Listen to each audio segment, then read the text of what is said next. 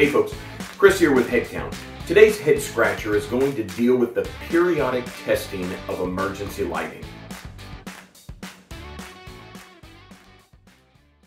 Much like the monthly inspection of fire extinguishers, the periodic testing of emergency lighting is both an easy test and an easily overlooked one. The purpose of these tests is to ensure proper lighting in case of an emergency or in a power failure.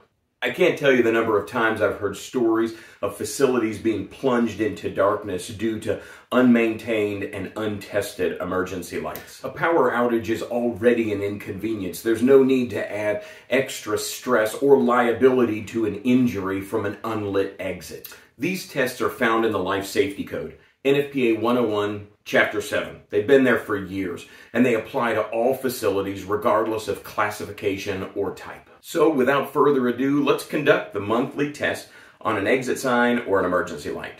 We are going to simply depress the test button, and the test is on. This button interrupts the electrical flow and changes over to battery power. The code says functional testing shall be conducted monthly with a minimum of 3 weeks and a maximum of 5 weeks between tests for not less than 30 seconds. There are some exceptions in the code for automatic testing equipment, but more often than not, you're going to find these self-test units. So there you have it, the monthly test of emergency lights and exit signs. Easy as can be. But there's a couple things to keep in mind. Number one, simply pressing the button and releasing does not constitute an actual test. That only tests the surface charge on the battery. And two, you need to document the test.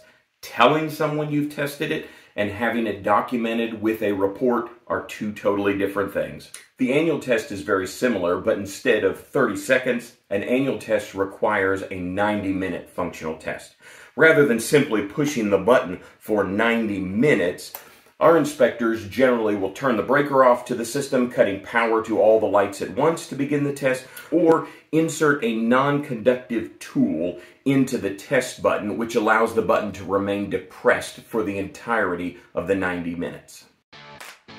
I hope that helps you understand and meet the compliance requirements for periodic testing of emergency lighting.